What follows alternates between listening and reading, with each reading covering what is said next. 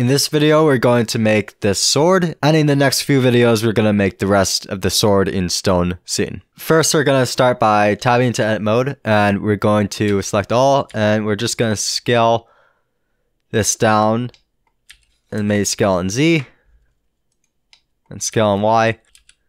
And we just want to make this about the dimensions of the blade, so we want to be pretty thin and maybe a bit longer. So this will be our blade. So next we're going to hit Control R, and we will put an edge loop down the middle, and I'm just going to select this face and then hit delete or X and then delete all the vertices so that we have half the blade. And then I'm going to mirror it. You could just use the menu or quick favorites to put mirror in there. And I'll turn on clipping. And I'll change the axis since it was the wrong one. Now I'll go and hit 2 to go into edge mode. Now I find that when working with long objects like this, that the navigation isn't great, so I prefer to turn on N, lock the 3D cursor, and I'll move the 3D cursor here, and I can rotate around here to edit easily. Now I'll select this, hit G, Z, move this up to make the tip, and G, Y. Maybe make it a little bit more narrow. Then I'll go and hit 3. Then I'll select this face, hit delete faces, and then I'll select these two with shift select to select multiple, and hit I to inset. And then I'm going to go change the setting and turn off boundary so that it doesn't use the boundaries. And then I'll adjust it to make it thinner, maybe there or so, maybe a little bit less. I can go and select these two faces. Hit E, I'm going to right click to cancel it and hit S to scale and X to make it on the X axis. I'm just going to make this thinner because you don't want your sword to be too heavy, so you often have this little cut in the blade. Then I'm going to go here and turn on wireframe and shift select these and G on a Z to make it go into that more. Then I'll go and select these two and G on the Y to make it go in and bevel like that too. I think on this sword I don't want to have this much at this side, so I might make it a little bit thinner. So I'll just G, Y to move it in a little. Now I'm going to go and select this, shift select, and select all these, and then hit SX0 to make it have no thickness. And then I'll select all with A and then hit Alt M to merge by distance, and that will combine these vertices. Now I can just round this off by Alt selecting that to select that loop. And I'll hit Control B to bevel that out. And I'll scroll up on my wheel, my scroll wheel, to add more loops. And maybe I will select a few of these and hit GG to make this bevel a little bit longer. Just slide them out. So that smooths that out. Then I'll hit Shade Smooth. Turn on Auto Smooth. And then I want this part right here to be sharp, I think. So I'll go and Alt select that and hit Control E, mark sharp, and then that will be added as sharp as well as what it did automatically. So now we have the blade of the sword. Now we can hit Shift C to go back to center, and then Shift A to add another cube. And this guy will be the guard. So I'll scale it down with S, scale it down on the X axis, and then on the Z axis, and maybe scale it on the Y axis to make it a bit thicker. Hit GZ. Move it up there at the top. Then I'll hit Control R to add a loop. I will add more loops. Maybe I will scale these in with Y, and maybe I will GZ that, and maybe add another loop here and here. And I will maybe hit 3 and select these two, GZ, like that. And I think this could be maybe a little bit thinner. So I'll select that loop and move it down a little. Next, I will go and select these as well as these, all with Shift and Alt click. and then hit Control B to round that out a bit. Now we have the main guard piece, but maybe I will add a bevel modifier. Make it a little bit smaller of a bevel. I could either add more segments to make it smoother after hitting shade smooth, to make it more smoother, make it shade better, but I'm going to leave it like that, and I'm going to have it set up to be low poly for maybe like a video game or something. And maybe I'll use the weighted normal to improve the shading there. But I need to turn on auto smooth to allow that to work. So now it looks like it's a higher poly bevel without being one. Next, we're going to need a handle on our sword. So I will hit Shift C to center the 3D cursor out again. Shift A. I'll add another cube. You could also use a cylinder. And I'll scale this down. GZ. And then I'm going to delete these two faces by selecting them and deleting faces. Scale and Z. Make it longer. Move the 3D cursor here so that I can navigate around it easily. And then hit scale X to make it thinner. Scale Y. And then I might just go add some loop cuts here. Then select them and scale on the Y axis to make it a bit thicker here. And then maybe I will go and hit Control R to have a center piece, since I'm going to think of this as a two-handed sword. So there's often a little bit of a center where the hands are separated. And I'm going to make this a little bit fancy by hitting Control B to bevel this. And I'll add maybe this many loops so that I can then select these and scale them up a little. I think that looks fancy. And I'll maybe select this and scale it down a little. And then I could apply the same bevel and other modifiers on here by hitting auto smooth. And then I can go and keep this selected and then shift select this and then hit Control L to make links. Copy the modifiers. So now we got this beveled out. Next we can just go and hit Shift C to center the 3D cursor out again. And then add another cylinder. I guess we could go with 32 to make it nice and smooth. And then I can tab into edit mode, scale it down. Maybe you want to go 16 if you want this to be less polys for maybe a video game or something. And I'll just move this up. Then rotate on the y-axis 90 degrees. And scale on X. And make it a little bit bigger. Maybe I'll have a bigger bevel here. Maybe I'll select these two. Hit I to inset.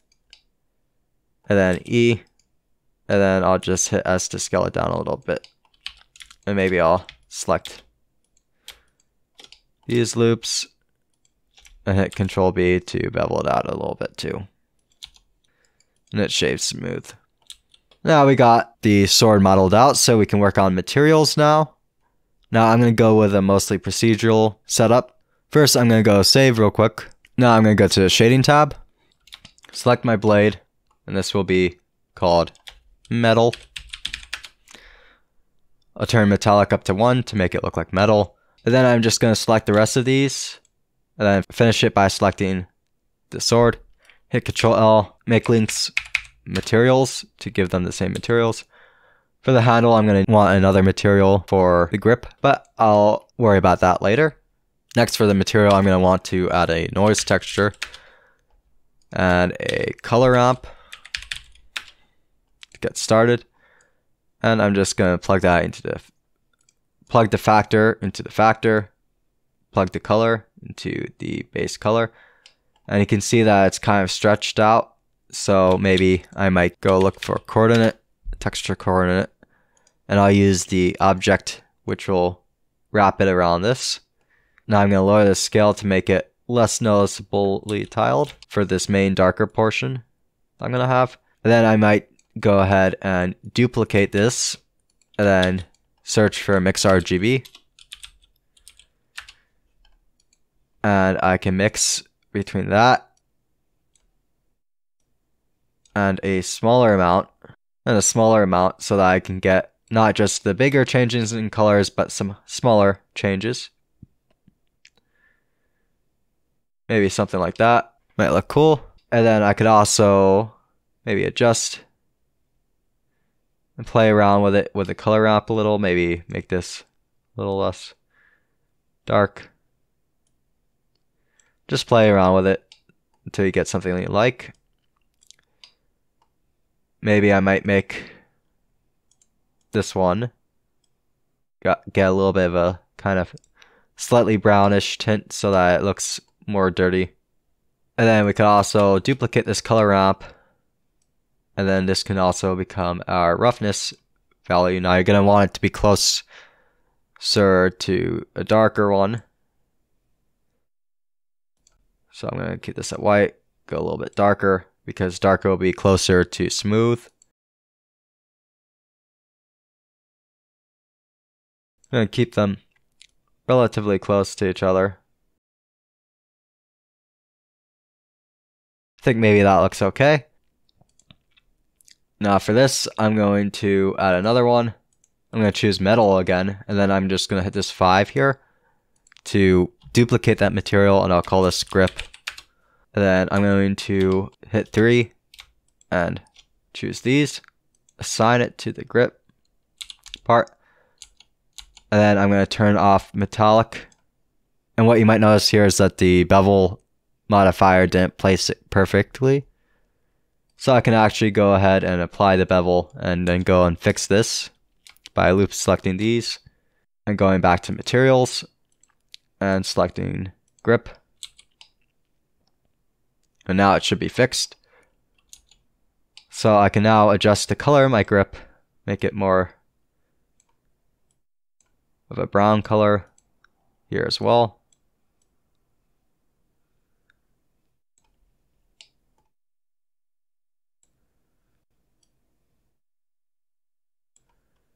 And then I might want it to be less smooth than this, so I can make these brighter colors.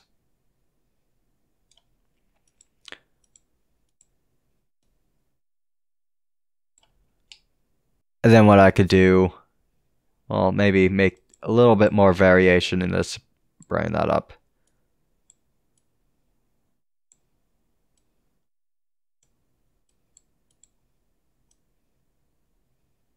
Darken that. Now we see a bit more variation in that. Then I could maybe add even a bump map. Bump. Plug that into normal. And then maybe I'll use a smaller one here. I want this to be change the factor. I'm gonna go change that in the middle part too. So maybe now I could plug the factor of this smaller one into the height and see what happens. That's a bit on the crazy side, so I can tone that down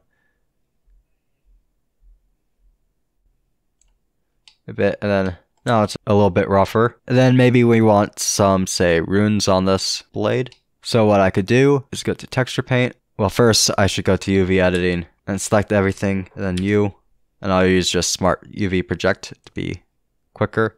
You can obviously get better UVs than this, but I want to be quick, so we'll go to texture paint, add base color, and I'll call this emissive, and I'm going to have some glowing ruins on this. So I'm going to go back to shading, and I don't want this to be plugged into base color, I want it to be plugged into emission. And then I can go back to texture paint. And then you can see that if I paint on here, that I might see it on these other materials. So I can go back to shading, and I can hit 4 to duplicate this and call it metal, maybe underscore blade. And then on the regular metal, I can just remove the emissive. So I can go to texture paint, and then I can go to rendered. And as you can see, the entire thing is white, so it makes the entire thing emit white. So I can go to black and then quickly fill this in with black. So now, of course, I can go to the brush, choose white, make the brush smaller, and then I can paint some ruins on this material. As you can see, since it was mirrored, you're going to get it on both sides. So what I can do is I can simply go to here, go to object mode, apply, go to edit mode, U, Smart UV Project to project those then go to texture paint, and then draw the ruins on it. I'll just make some random shapes that look kind of like ruins.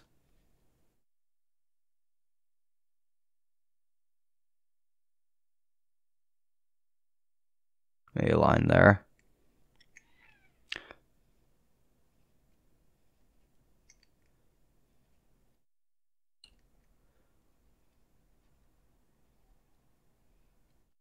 And maybe that works well for my blade.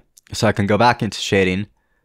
And as you notice, they don't really look like they're glowing. So what I can do is I can go to my render settings for Eevee, turn on bloom. And I might go ahead and turn on some other settings that I want, like ambient occlusion and screen space reflections.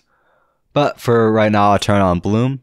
And this will basically make anything that's brighter than 100% blur and look kind of glowy.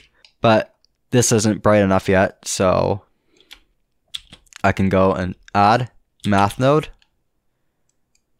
And then I can go to multiply